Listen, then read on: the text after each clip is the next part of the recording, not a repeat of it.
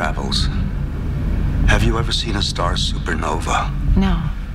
No. Well, I have. I saw a star explode and send out the building blocks of the universe. Other stars, other planets, and eventually other life. A supernova. Creation itself. I was there, I wanted to see it, and be part of the moment. And you know how I perceived one of the most glorious events in the universe? With these ridiculous gelatinous orbs in my skull.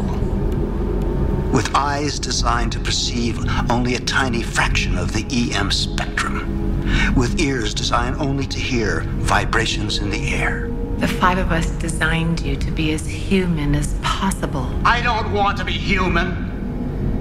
I want to see gamma rays. I want to hear X-rays, and I want to smell dark matter. Do you see the absurdity of what I am? I can't even express these things properly because I have to conceptualize complex ideas in this stupid, limiting spoken language. But I know I want to reach out with something other than these prehensile paws and feel a solar wind of a supernova flowing over me. I'm a machine.